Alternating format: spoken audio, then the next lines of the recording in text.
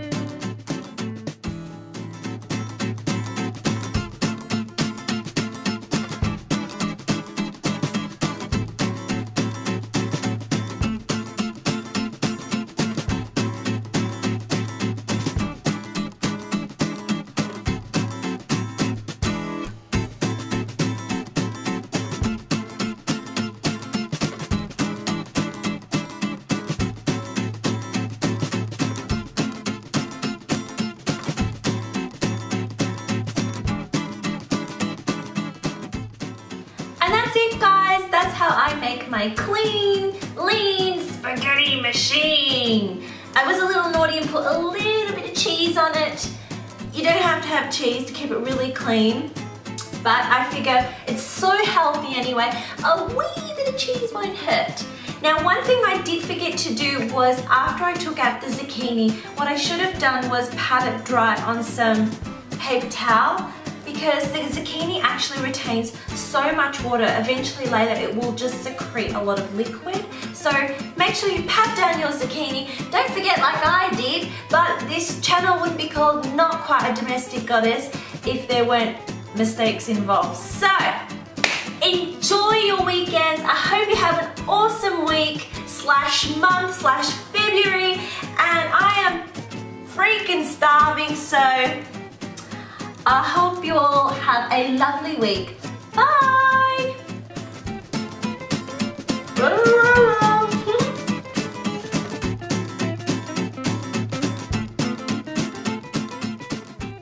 Really like it, and to top it off, it's really, really tasty too. So enjoy the pho. Enjoy the pho? Enjoy the show! I don't know why I said enjoy the pho. Oh well.